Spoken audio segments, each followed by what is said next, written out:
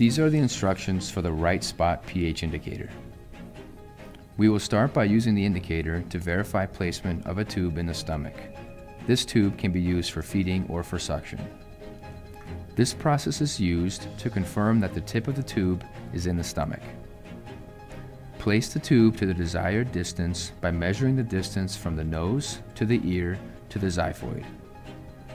Pull back on the plunger 10 mL on a 60 ml syringe. Place the luer locking syringe onto the end of the RightSpot pH indicator. Insufflate 10 mL of air in adults to remove the tip of the tube from the stomach wall. Auscultation can be done over the epigastrum during this step. This will remove the tip of the tube from the stomach wall. Aspirate stomach contents until the contents come into contact with the pH indicator. View the color change on the pH indicator and compare to the color on the device. If the color of the indicating strip matches the color key on the device and turns a bright yellow, then the aspirate's pH is 4.5 or less. This would indicate gastric acidity. If the aspirate does not change the indicator to a bright yellow showing a pH less than 4.5, then the fluid has a pH of above 4.5.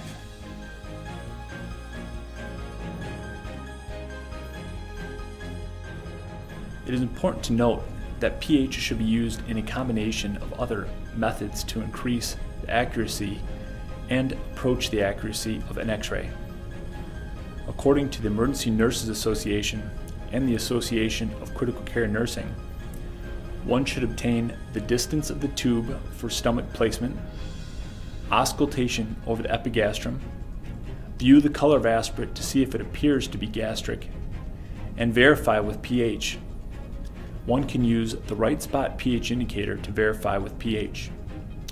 The specimen is estimated to be stable for 2 to 5 minutes at room temperature. Grossly bloody samples cannot be used. Specimens with coffee ground emesis can be used. Interpretation of the test should not be done by one who is colorblind. This test is designed to be used by qualified medical personnel as an aid in professional diagnosis. Water or feeding supplement may change the reading. Caution should be used when using sips of water to place tubes in conscious adults. Attention should also be given as to what medication the patient is taking.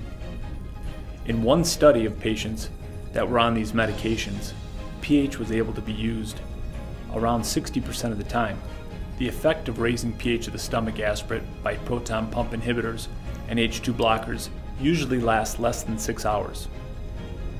If a patient is on medication that raises the pH of the stomach aspirate, like proton pump inhibitors or H2 blockers, then the pH of the aspirate may not be below 4.5. An X-ray would be needed to verify placement.